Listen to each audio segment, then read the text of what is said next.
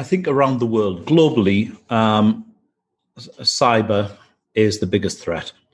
It's impacting all organizations. There's just been the attack on the pipeline that's happened on the East Coast of the USA. Look at the impact, the hundreds of millions of dollars worth of impact that must have had.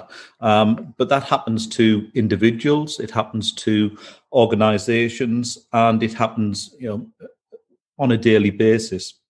There were some statistics that came out and actually showed that on average in the UK, every individual is attacked once every 7 minutes, which, wow, if you think about, so that's statistically looking at people. So cyber is a constant, and it's there because it's information that companies need to operate and to function correctly.